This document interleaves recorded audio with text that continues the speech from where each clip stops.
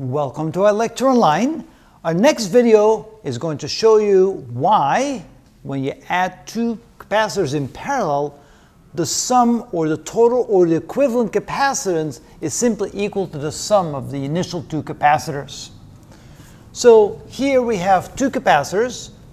I drew them differently to indicate, at least graphically, that capacitor 2 has a larger plate area than capacitor 1. A larger plate area would indicate a larger capacitance.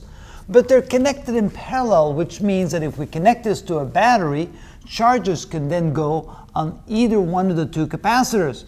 In essence, they'll go on both capacitors, and to the charges, they don't care if they go here or there.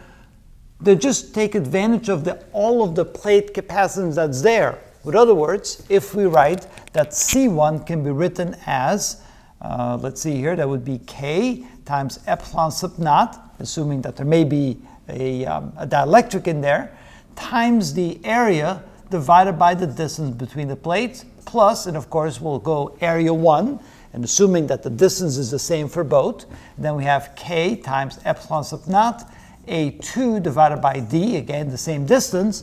And notice what we could do here is we could factor out everything except A1 plus A2.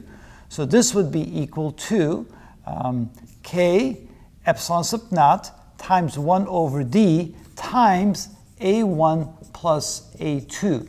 And here we can realize then that it's simply the sum of the area of the plates, and since both of these plates are connected to the same part of the circuit, the charges can go here, they can go there, they don't care. So ultimately, this is simply equal to the total capacitance, C total, where the area of the total capacitance, and that should be an E, not an A, where the total area is simply the sum of A1 plus A2.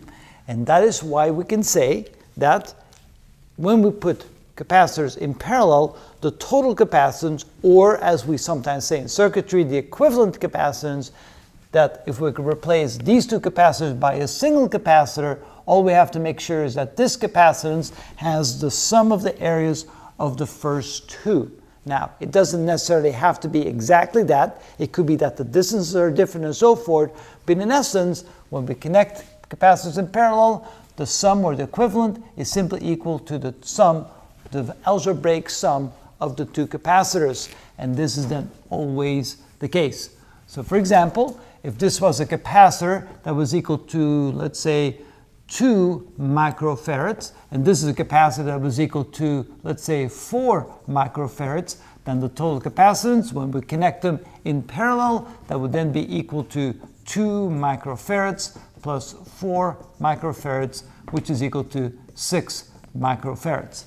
And that's the simple part of capacitors. When they're in series, it's more difficult, but when they're in parallel, we can simply add them up by simply doing an algebraic sum. And the reason is that in this case, the plates are connected to the same part of the circuit, so we simply add up the size of the plates, and we have the result. And that's how it's done.